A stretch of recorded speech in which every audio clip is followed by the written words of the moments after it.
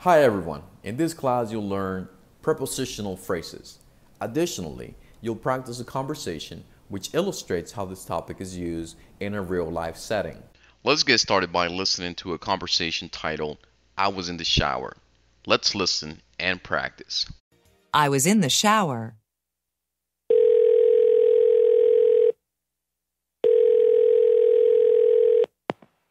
Hi, this is Jennifer.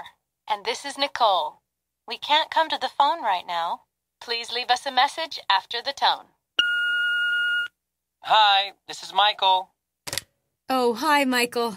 It's Nicole. Sorry I didn't answer the phone right away. I was in the shower. That's okay. Is Jennifer there? No, she's at the mall. Can she call you later? Yeah, thanks. Please ask her to call me at home. Sure. Thanks a lot, Nicole. Now let's analyze the prepositional phrases. Prepositional phrases. At home. At work. At school. At the mall. At the library. At the beach. In bed. In class. In Mexico. In the shower. In the hospital. In the yard. On vacation. On a trip. On his break. On her break. There are many prepositions in English, but for now, we're going to learn 3. In, at, and on. Particularly, we are talking about prepositions of place. Let's start with the first one, in. We use the preposition in to express that we are inside a particular place. For example, she is in my class. I'm in my office. You can also see more examples on the chart. In the shower, in the hospital, in the yard. Next, we want to talk about the preposition at.